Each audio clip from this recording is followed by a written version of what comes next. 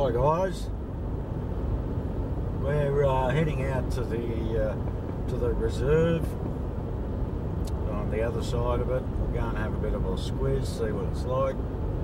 Hopefully it's not as boggy as the other side, so I can get in a bit.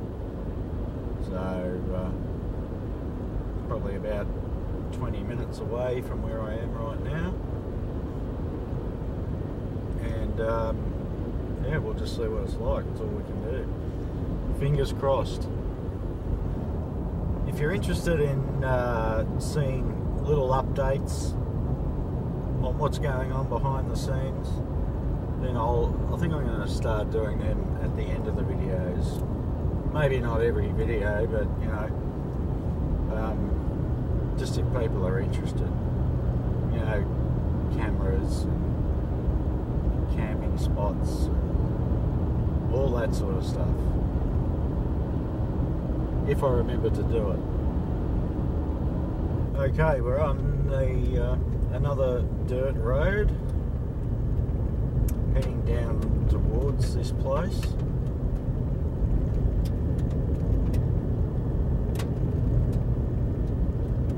Like I say, I've got no idea what this side of it's going to be like. I think I can see the reserve in the distance across the farmland. That's what it looks like. Not too much to see.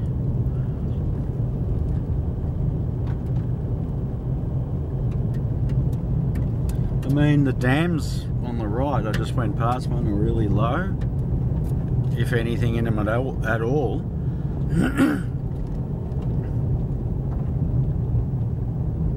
So hopefully it's a bit drier. I was really surprised the other day on the last video of this area that it was so bloody wet. I don't know if you can see the trees in the middle of the road here, all the branches right there. That's the cockatoos up in the trees. They sort of pick at the trees, and all the trees and stuff just sort of fall off. Geez, there's actually a hill coming up. That's unusual. I thought it was all flat through here.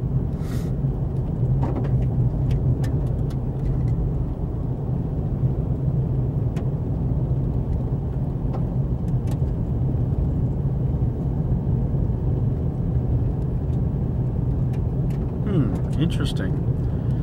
Must be, I don't know if it's sand hills or what. I'm not sure if I've been down this road or not. I think I might have been once, but not for what our intentions are for this time. And you probably can't tell if it's a hill or not on the camera.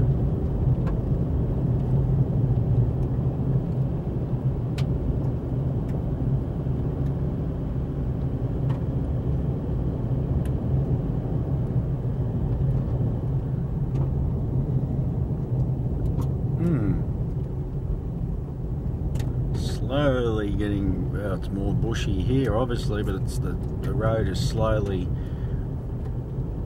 getting smaller. There's a what's that on the left there? Now this is looking more promising than the other side. You know, there's more banksias here, which usually, banksia trees that is, which usually means more of a sandy sort of area, which sounds good, but I'm not going to count my chickens before they've hatched.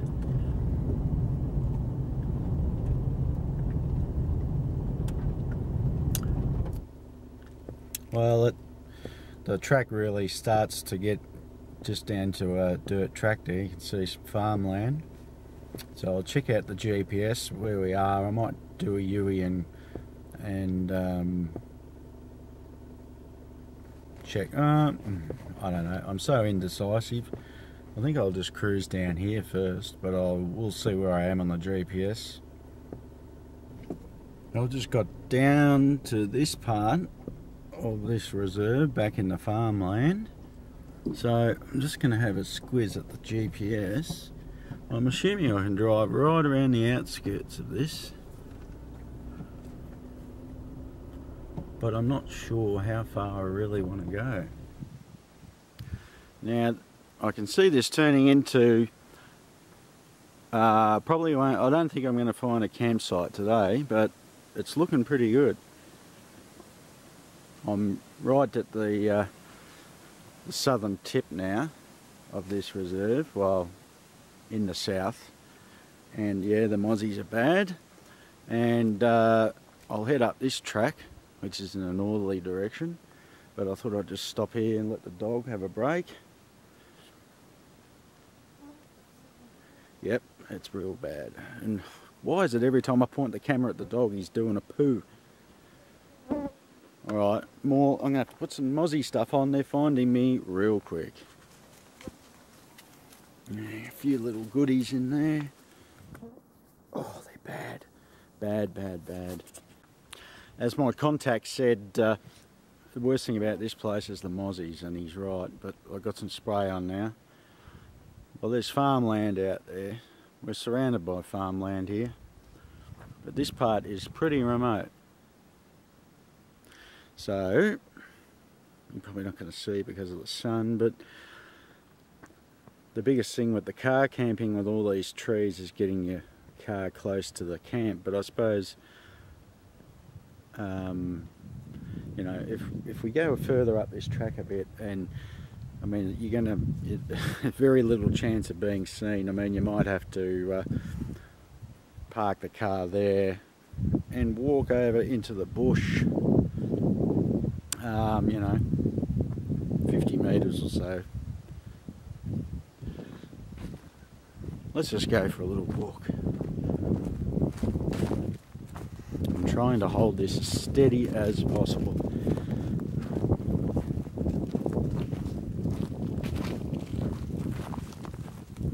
Plenty of twigs around for a little, you know. I'm sure, well, somebody's been here because that has been cut with a chainsaw. See? And another one there.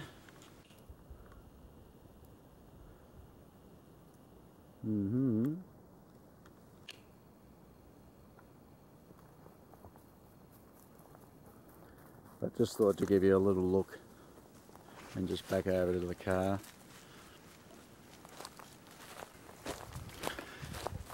I'm actually going to do a little drive through with the car, and I was going to set the little tripod up, and I just saw this spot. Excuse me, still struggling with the cold, but this spot here looks really good.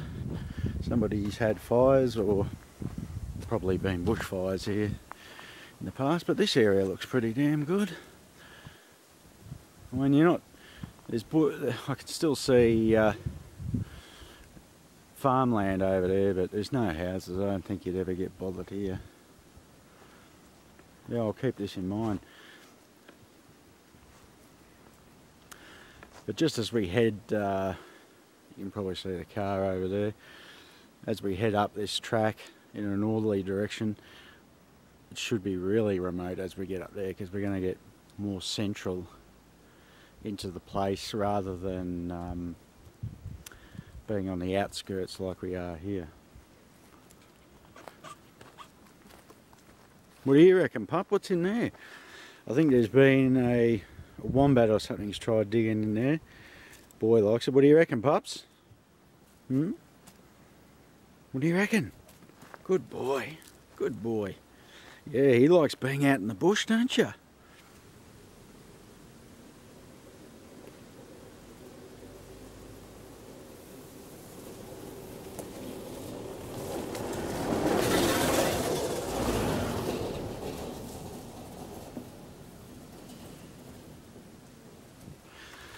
Well, not even 100 metres from where we were a minute ago. Look at all that water. There's no way I'm driving through that, you know. But luckily, others have been driving around it, so we'll give it a shot. And it does look pretty low here, so let's hope this is the last of it. I mean, there are some other spots that would become boggy, real boggy after some rain back where we've just come, but yeah, so if we had a lot of rain I probably wouldn't come way down this far.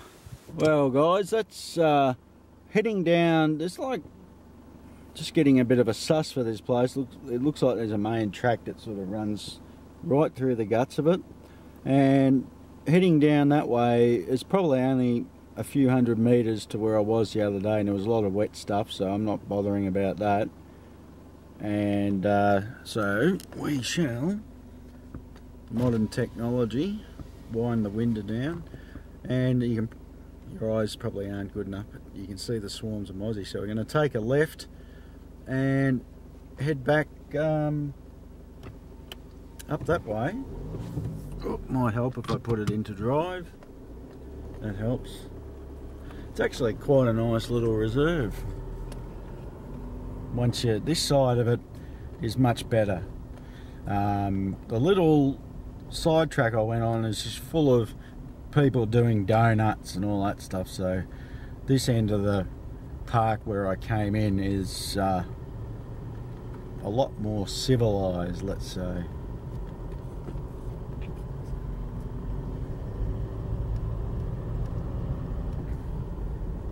How do we ever cope without GPS?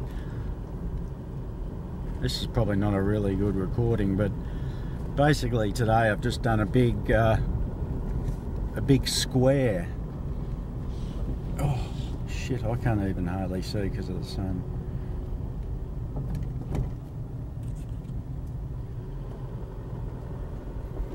I'm still a bit paranoid about scratching the car. I did have to go through some narrow trees and stuff, but that's life. Lucky I did buy four-wheel drive, because at the time I didn't really want one, but I thought if I'm going to keep this for 20 years then I may as well get one, because I might decide to do stuff like this again.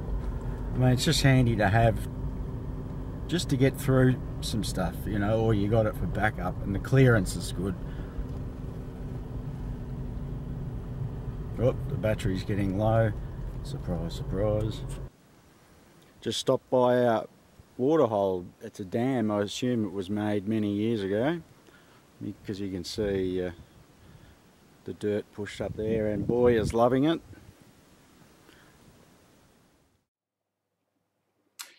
Thanks guys, if you've made it this far. I'm at home now. I actually forgot to do an outro, but I was also running out of battery power, you know, and I'm still not, you know, a little bit of an update, which I'll get to in a sec, but just in closing this, closing for the video, you know, it seems like it's a good little place. If you haven't already worked that out in the video, this side of the park is a lot better. You know, plenty of campsites, and one place in particular was another dam or some sort of water hole, which I'll, next time I go back there to make Park 3, I'll probably go down there and do a bit of a walk around. I'm not sure about the firewood situation. There's tons of small stuff, but as far as getting, you know, few-inch logs to burn, not real sure about, so I might have to suss all that out. And, you know, I might have to travel in the car and cut some up and put it in the car, you know. Excuse me, because they're all just pretty much big gum trees in there. But that's life. As I've said, I am a bit more buoyant, and you know, it looks like it's going to happen in that place. Probably not for a little while. I'll have to buy a bit of gear and all that sort of stuff. I hope, one thing I didn't check, that if there's any phone reception there, that'll be a killer. I don't know what I'll do at night lying in the tent if I can't watch YouTube or something. You know, we used to survive without it. But anyway, that's that video. Hope you enjoyed it. There will be a third part because there's more to explore, another about a similar size section to what I went around today. But anyway, just an update on things. Hardcore people, if you make it this far, I thank you. I think I'm doing myself a little bit of a disservice doing regular update videos, you know, every few days, because, you know, I hate to admit it, and I've said it before, but, you know, you want people to watch your videos, and if I'm making regular videos rambling on about problems, which there's a lot of, you know, people are just going to not watch. So I figure I'll put them at the end of the videos. You know, I've even thought about down the track, if I get 5,000 subs or regular viewers, I might make another sub channel where I just put updates on, so anybody who follows it wants to watch it is more than welcome to. But as far as new people coming to the channel, if they run onto the updates, they're just going to go, nah. You know, not that camping's that exciting either, but, you know, if you come on to find my channel, you probably like outdoor stuff, you know. But anyway, I'm making it a rule to not apologise too much. A lot of guys do, but, you know, as I've said before, I don't have a lot of money at the moment to spend on, you know, expensive camera equipment. I was on the phone with a guy today, and one thing I'm struggling with, I mean, if you know anything about cameras, you'll know, I mean, this webcam needs to be replaced, for argument's sake. You can tell by the picture, but I struggle with shaking, and as soon as you're in shady areas, it just looks dark. But this program, this editor I'm using, I've had it for, I don't know, a year or so ago. It was cheap, so that's why I got it, and it did some things that free stuff wouldn't.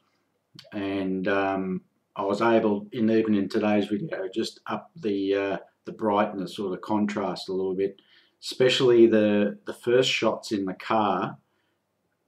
You know, when you're in the shade, you couldn't even see me hardly, so I just turned it up a little bit and it worked. But one thing I am missing is all these. Of course, I don't have the pro version of this Vegas Studio, so it doesn't come with stabilization adjustment. Surprise, surprise, you know.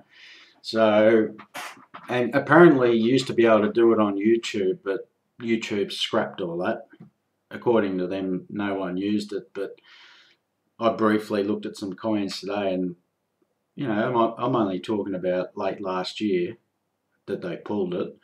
I mean, about all you can do now is just blur out a number plate or something. If you're fussy, I don't worry about it. But yeah, so anyway, what do? Do you buy a camera that's supposed to be really good anti-shaking, or do you not worry about it and use software to fix it? You know, I don't know. I've always been, the sooner you can rectify a problem, do it.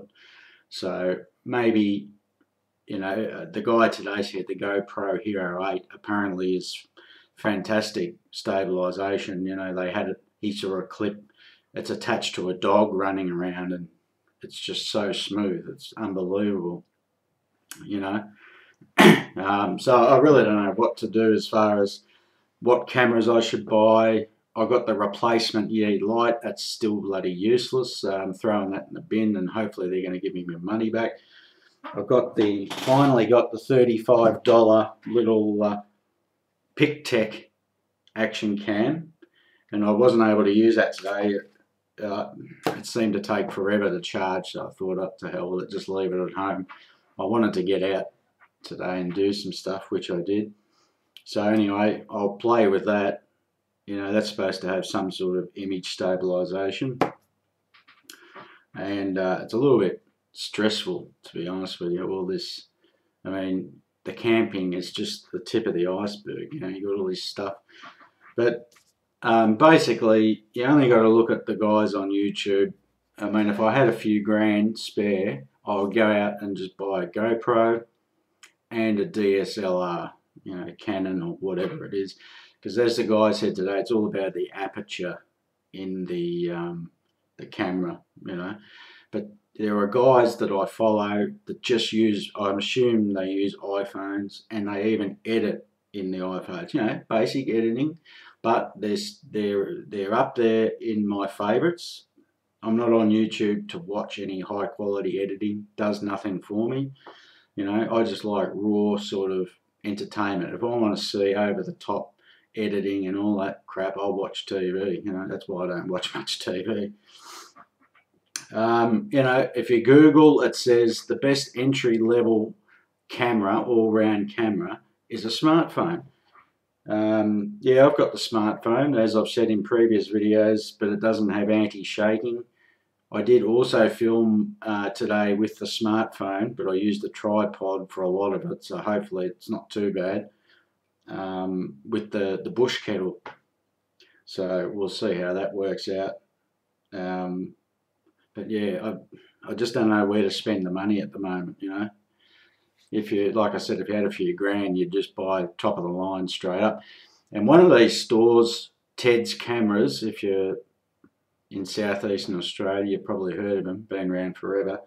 And they actually do a 14-day, I'm not sure if they refund the money, but they'll at least take the camera back if you're not happy with it. So he, which is good, because he said they can't really say over the phone if that actual camera is going to do what I want it to.